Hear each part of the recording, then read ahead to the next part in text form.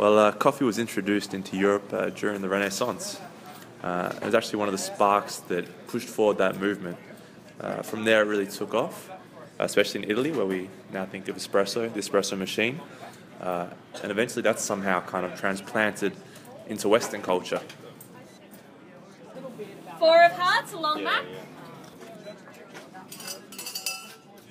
Melbourne's coffee scene on a world scale is very unique. You think of places like the US, in which it's kind of starting to catch on right now, but really they were first introduced to the espresso bean through places like Starbucks, which of course we know, one on every corner, they say, in New York and places like that. Two lattes with one for the five of diamonds. I read an article recently that actually said that Starbucks tried to take off here in Melbourne, but it couldn't compete with that little independent coffee scene. Here we could say a big emphasis on quality of the coffee, on the blends, on the aromas, the flavours, the style it's made in. We have a lot of different styles here, which a lot of foreigners struggle to keep up with.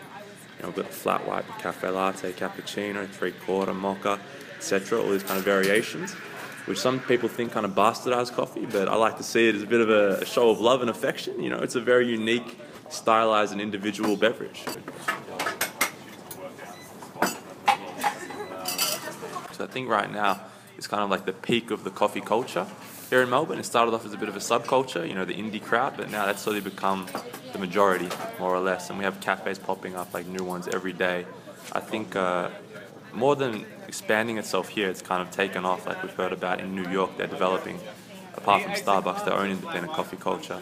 They even open up streets like Little Burke Street and things like that, and De Grave Street. They're calling these streets after the places here in Melbourne to try and transplant what we have here over in another culture, another country, because it's something to envy.